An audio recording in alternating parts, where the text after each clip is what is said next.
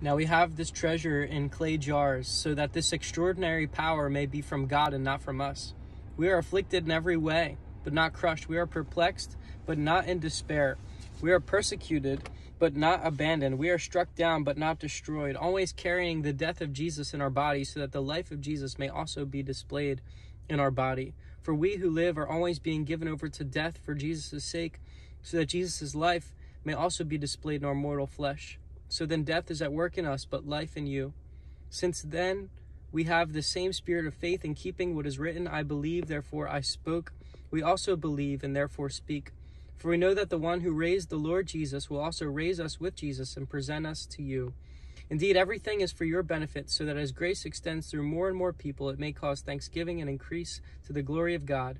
Therefore we do not give up, even though our outer person is being destroyed and our inner person is being renewed day by day. For our momentary light affliction is producing for us an absolutely incomparable eternal weight of glory. So we do not focus on what is seen, but on what is unseen. For what is seen is temporary, but what is unseen is eternal.